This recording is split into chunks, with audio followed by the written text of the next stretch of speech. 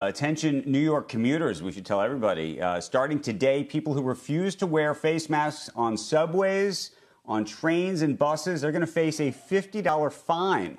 The goal is to convince people that mass transit is safe to ride as New York City and its suburbs open up more in the coming weeks. But clearly the state trying to instill that confidence in large part by saying you got to wear your masks, especially in these confined, closed spaces.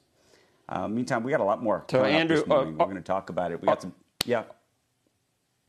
Are you out and about? I'm just wondering what your life is like, because there's traffic again out here, and there is there's the places that if I go to get something like a bagel or something, there the lines are back. It's a very surreal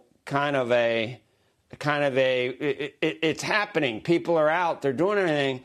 And it's like sometimes I forget that, I'm not in that COVID zone all the time anymore, which sometimes is good. I have to tell you, it can come back. It comes back very quickly.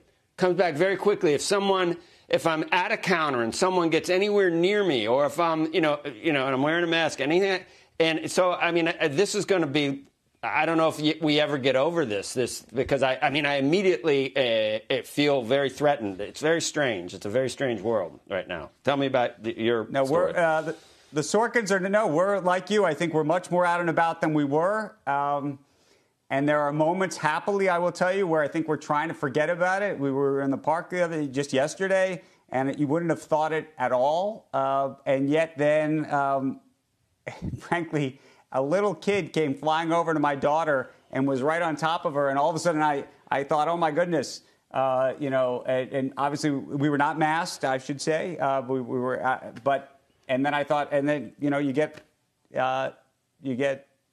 concerned. So I don't know. I'm hopeful that we get through it. And especially the tri-state area where we are, hopefully the levels are low enough that where it's not going to spread. But I'm concerned like everybody else.